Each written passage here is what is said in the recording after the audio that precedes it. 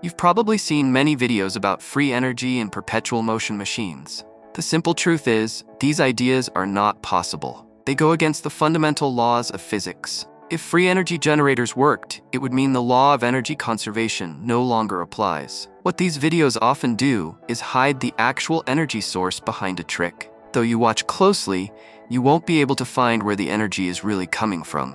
So what is a perpetual motion machine?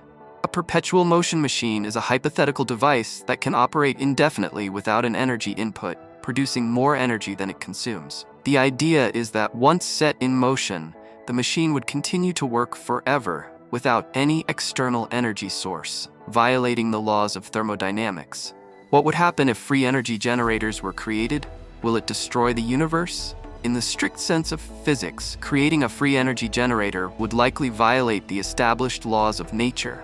And if such a device did exist, it would require a re-evaluation of fundamental scientific principles. While it's unlikely that free energy would directly destroy the world, it could create significant challenges and imbalances, both in terms of natural laws and human society's ability to manage such power responsibly.